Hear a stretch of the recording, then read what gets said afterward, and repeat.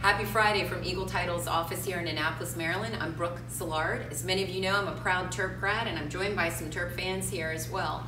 One of the people that I admire that's a Terp is Scott Van Pelt, and he has on his show a concept called One Big Thing.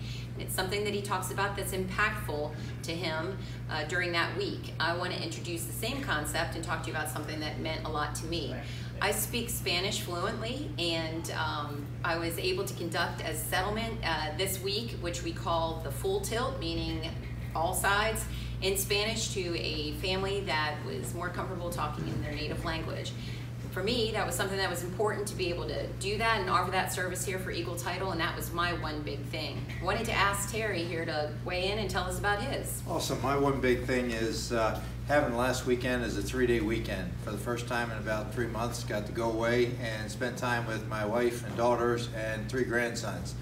And having not spent some quality time for an extended period of time, it was a very big thing. Gave me a chance to re-energize the batteries, and very happy. Brad?